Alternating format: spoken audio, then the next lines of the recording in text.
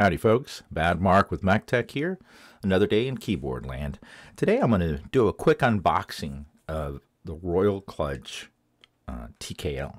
Now, I've had several Royal Kludge boards, I still do, including their 60%, their 96%.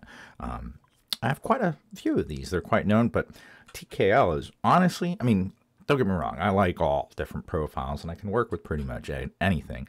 But TKL is something that I eventually fall back to. And I just had never gotten around to this. Now, normally it is listed for $64.99 on Amazon. But the other day, it came across my feed. It was a 1-hour flash sale for $37. And I bought it. So I wanted to see, because I've enjoyed other Royal Kludge boards before. And I mean, they're not the best out of the box, but they're very modifiable. And usually, actually, on all the RK boards I've modified, I've ended with a good result, something that I enjoyed. So I just wanted to do a quick unboxing and review of this one. Later on, I'm going to get into actually modifying and getting the best sound out of this board. But right now, it's just a review, because, I mean, like I said, I didn't know until, well, not recently, but I didn't know for a while that RK had a TKL, because it never really came up on the searches. So this one I did hear that it does have a shroud. Okay, so it has, I believe it has 2 shrouds, so one must be installed on it already. Now, I do like this. Why? For one, customization.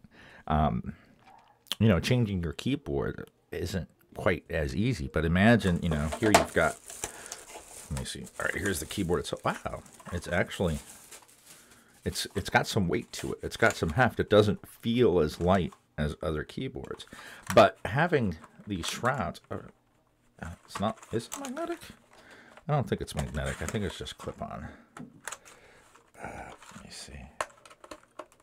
Yeah, you can definitely hear some of that ping in there. We'll definitely address that when it comes time to mod. Oh, okay, never mind. This is, okay, there we go. Looks to be, oh, sorry about that. Now I vibrated the camera. All right.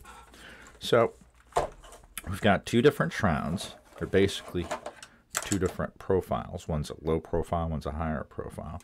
But the fact is that, you know, whether you go with the white or the black, you could literally paint the shrouds different colors if you wanted to. And hey, I like red during the day and blue at night, or whatever the colors may be.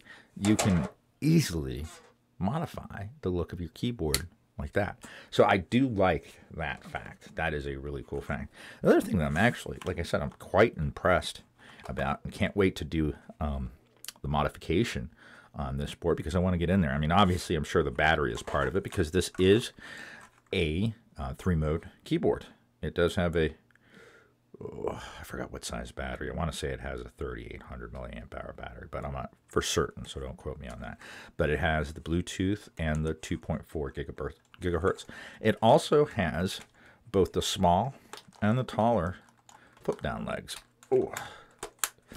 So you get a total of 3 different typing angles with this thing. And even here, so and not only 3 different typing angles, but 3 different looks. Do you want it floating style? Do you want it, let's see what it looks like with the low profile on here. I mean, like I said, it's not going to be much of a difference at first glance, but oh, that's still actually, because you kind of get the middle of the floating deck, but with an edge still.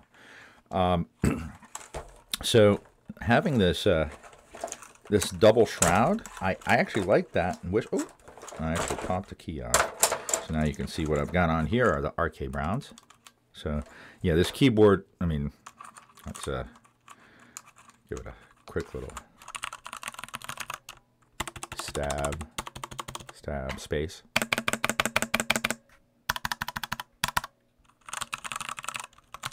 All right, I've heard other boards that sounded worse, but I mean, obviously this one is rough and needs some help. So like I said, I'm going to be going in here and giving this a thorough modification, and I'm going to get the best sound out of this board that we possibly can, and possibly try some new switches in here as well. But like I said, this went on flash sale. I don't know if it goes on flash sale a lot. I had actually put it in my cart. And a little trick. It kind of works. It works for me. I don't know if it'll work for you. If you use Amazon and you place something in your cart and then hit save for later, and then go visit your cart page a couple times a day, once or twice a day, and you will see an update. Make sure to look at the top of the page. It'll see items in your cart have changed price. Now, many times that's going to be the price went up or the price went down by 2 cents. It's not. It's going to be something you can just ignore.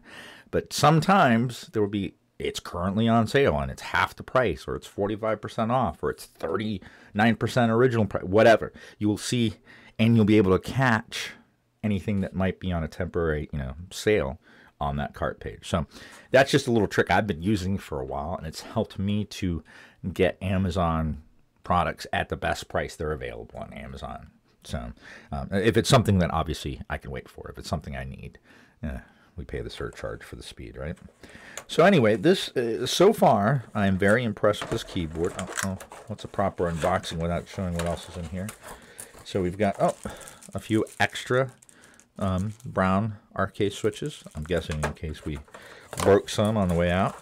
A very basic USB-A to USB-C cable, and one of the double-sided cap pullers that we have all come to love and collect. So that was just a quick unboxing of the RK87. I believe that's the model number of this board. Let me put this all back together in here. It's making more noise than anything. Oh, no, there went the manual. Ooh. So this TKL, it seems to be a really good bargain for the price. But like I said, we still have to modify it and get in here and see what we can do to this board, and let's bring out some life out of this board. But let's just see. I know we'll probably end up putting some keycaps without shine through on here, but I just kind of wanted to get an idea of what. Yeah, and you can see this is a there is a version of this that I believe has like a USB hub. So, all right. Well, the lights are not very bright, but they are there. They are there, that's for sure. And that's the control for it. So it has, I believe this has a good amount of light effects. Royal Kludge is known for including some pretty good effects in their RGB. So anyway, we will be breaking this keyboard down and giving it a thorough modification. We get the best sound out of it. I'm probably going to put some of my new tactile switches in there and see if we can get this keyboard to talk. Well, until then, this is Bad Mark. Keep calm and keyboard on.